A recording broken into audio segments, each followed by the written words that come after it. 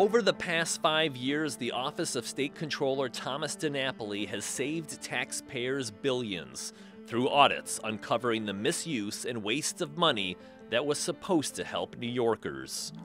Those audits sometimes make news, but the headlines don't begin to tell the whole story.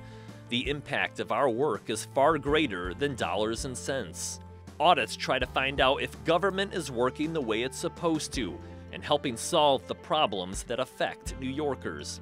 These audits make recommendations to improve government services and efficiency. They can profoundly improve policies that directly affect you. They help strengthen school safety from pre-K through college by recommending changes that will help curb school violence and ensure schools are prepared for emergencies. They examine whether schools are following local laws to protect students from discrimination, harassment, and bullying.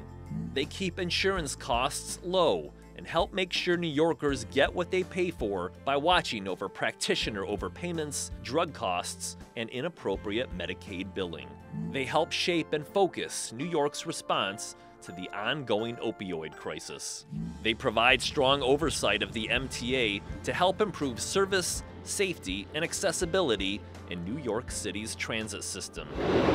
They keep a close eye on our state's economic development programs to check that the taxpayer dollars invested generate the promised results and help lift up the communities where it was spent.